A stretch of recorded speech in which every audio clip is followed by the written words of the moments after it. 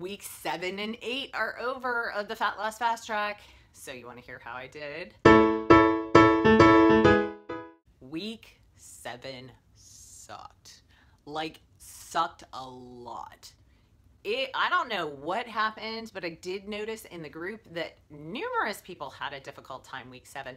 I don't know if it was like just crusting over that hump caused people to like throw their hands up in the air and go, oh, I can't do it anymore, please, I'm done.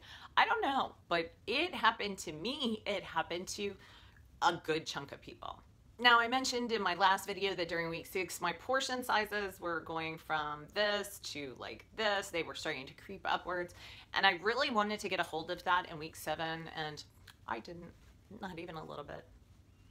Not even a little bit. In fact, week 7, they just continued to grow. And not only that, but I started throwing things like cookies and cake and stuff like that in there. Now, when I say I didn't do well, I wasn't eating those things every day. I maybe had a couple of cookies here and there.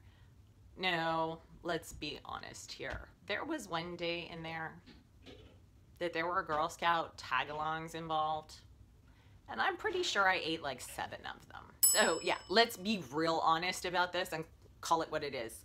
I kind of fell off the wagon and just kind of bounced along behind the wagon for a couple of days. But week 8 rolled around and I decided, you know what, who am I punishing by eating tag-alongs? Nobody. I did realize after several days, I ate the tag-alongs. I will tell you. Let me give you some details behind the tag-alongs. I was doing something that I didn't feel like I should have to do.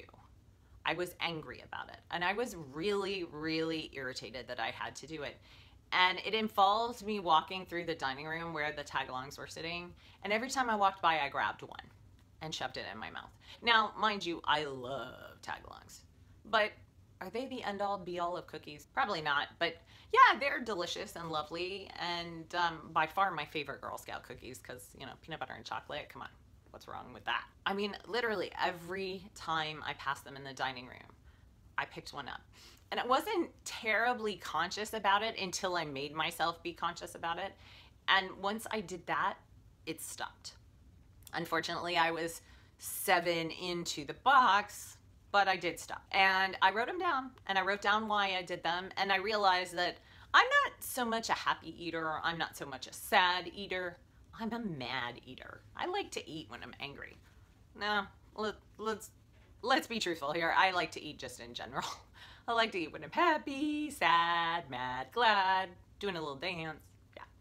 So I did get the tag-alongs out of the way and did not have any more of those. So in truth, I think I didn't really, overall, I didn't do horribly. Then week 8 rolled around and I listened to my webinar on Sunday morning like I always do, or maybe it was Sunday afternoon. And I listened to it and it really struck a chord with me, and I'm like, I am not doing this for me. I am just doing it. And I've invested this money in this program. Why am I not doing it? And so I pulled myself up by my bootstraps and I got back on the wagon and it picked up. And then towards the end of the week, I got sick. Turns out getting sick was actually probably the best thing that could have happened. Because one of the things that I've learned doing this program is that I need to listen to what my body tells me. And my body was telling me I was sick. I was not a happy camper. But my body also was telling me that I wasn't hungry at all. I just wasn't hungry. I just decided if I'm not actually hungry, I'm not gonna eat. It was not drama. I certainly carry enough fat to nourish my body for a couple of days if I don't eat. But if my body says that I'm not hungry, why would I eat? And so I didn't. And you know what? Nothing really happened. I was fine. I got healthy. You know, I've gotten better on the same course that everybody else has.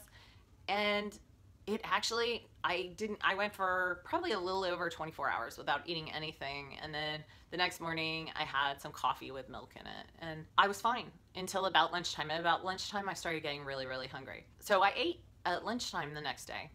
So it was probably closer to 30 hours that I went without eating and I was fine. and I was truly okay. You know, I certainly didn't drop a ton of weight from not eating for one day, maybe a half a pound, if that. I don't know. I don't weigh myself every day anymore. I used to obsessively weigh myself every morning, but I don't do that anymore. I really try and stick to once a week. So I weighed in this morning, week 8. I am down 8 pounds on this program. Let me put this in perspective for you.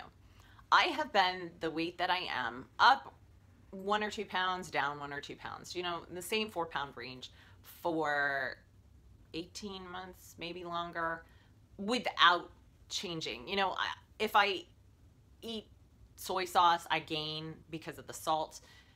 If I eat popcorn with salt on it, same thing. But I've lost 8 pounds. And that is huge. I'm still losing. I'm ecstatic with this program and elated with this program. And it's not necessarily what I'm eating, because Elizabeth Benton doesn't really tell you what you can and can't eat. She gives you guidelines and you can choose to follow them or not. And I choose to follow them. I don't invest money in something and not stick to it. So for me, this program, I was going to follow it to the letter as best I could for the duration of the program. And if it worked, great. If it didn't work, great too. Because a lot of Elizabeth Benton's practices are about your brain and being mindful and, you know, living in the present, not worrying about the future, and so many things that apply to so much more than food, that I knew if I didn't lose a pound, I would actually still gain a lot of knowledge about myself from it. And I was totally happy with that. Side bonus, I have lost 8 pounds and I still have 4 weeks to go. So if I can lose another couple of pounds, I'll be elated. I guess what I have to say is there will be times in your life that you feel like your life sucks or what you're doing sucks and you've fallen off the wagon and you don't know how to get back on. My advice to you, just get back on. No drama. Don't stress about it. Just get back on.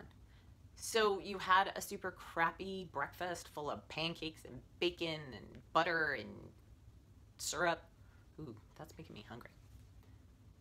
Doesn't mean the whole day is ruined. You can have a good lunch. Have a salad without cheese and bread and all of those side things that make salads bad for you.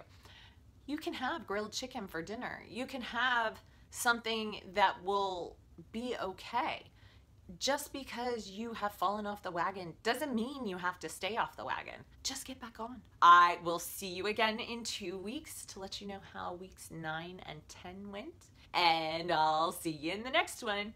See ya! Make sure you click on my big laughing face so you can subscribe to my channel, and I'll put 2 videos up that you can click on. Go ahead and click on those and keep on watching. I'll see you in the next one. See ya!